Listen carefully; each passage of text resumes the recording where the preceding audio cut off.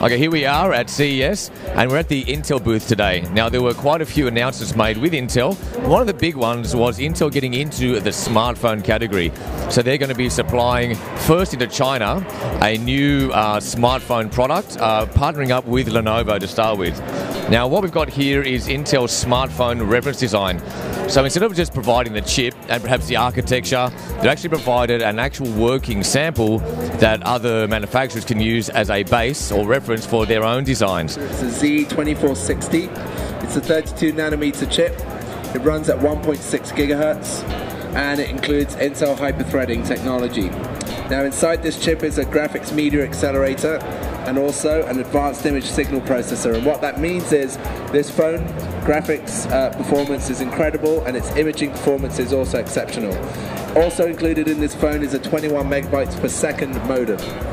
Now, I'm running Android 2.3 stock. This is a 4-inch screen. I've got an 8 megapixel camera on the back. I've got a 1.3 megapixel camera on the front.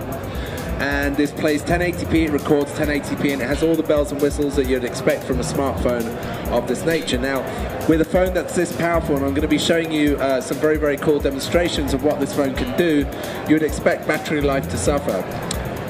On the contrary, the battery life of this is exceptional. This is an area where Intel have really focused their attention. We get 14 days of standby time on this phone. We get 8 hours of 3G voice call talk time, and we get 6 hours of 1080p video. So it's a very, very energy efficient chip. So let me show you what this phone can do. One of the areas where it really excels is in browser performance. If I can load up this site, let's see what we've got. I'll try and go in here. Okay, so this is a BBC site.